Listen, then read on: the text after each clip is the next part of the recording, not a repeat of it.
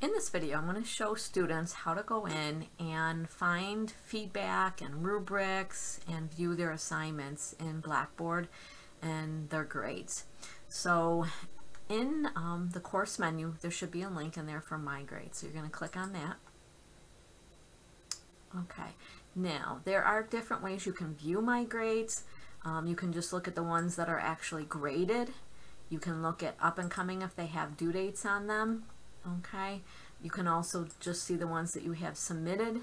Okay, I usually leave it to all, but you could go in and change your view. Okay, now in this one, this is a weighted grade center, so it has a percentage for it. You might have a total number of points if your instructor is just using a total number of points added together to calculate your final grade, so that first column might be different in your view. Okay, so in this one I'm going to just show which ones are graded on mine. Okay, actually no, let me go back to all for a second. You will see some things that actually have like a blue dot on them. This will happen if you start a test and you haven't completed it, or if you've made one post to a discussion and it requires more than one post. So this lets you know you've started an assignment but you haven't finished it. Okay, if you see a yellow dot in that same location, that means it's been submitted but needs to be graded by the instructor. Okay, now also going down the left hand side, you might see some assignments that will have view rubric underneath them, and if they're set up to view before you start the assignment, you can actually come into here, click on view rubric, and you can see how you are going to be graded.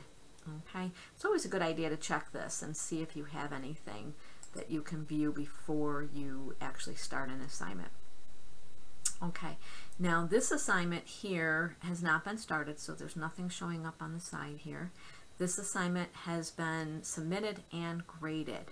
Now, if the title is blue, that means it's a link. So if I click on that title, you can see what you've submitted. You can see the feedback the instructor provided. You can see the grade. And if there is a rubric, you would have a link to view the rubric. This one does not have one. And you can also see if your instructor did inline grading, where they actually posted comments and marked up on the page itself of what you submitted. So in this one here, there is a comment on this. So if I click on comment, I can actually see, let me expand this, so I can click on that comment and I can see the comment off to the side here. Let me go back down again. Okay. Here farther down, they've marked it up, circled some stuff. It says to take out the underline, and then if you scroll farther down, there's another comment there, and I could click on the comment to view it. I had to go in and expand my pane to be able to view that. So that's how you can go in and view any markups on a document. Okay, so I'm going to go ahead and hit OK to go back to My Grades. If you want to see what feedback the instructor gave you, you can do it through here as well, and you'll see a little blue balloon. You can click on that to view just the feedback.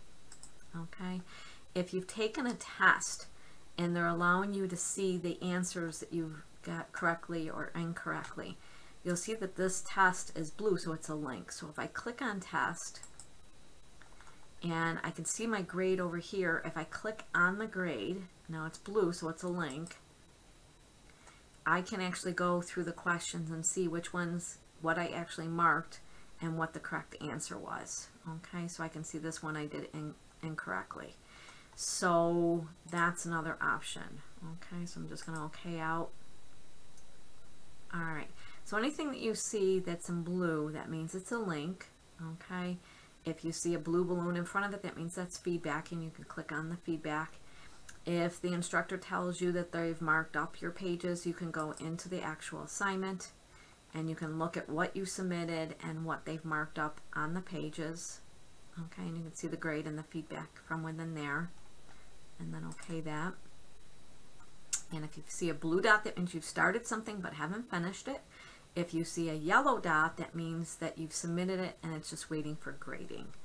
Okay, so it's very important to check My Grades often as you're going through your courses.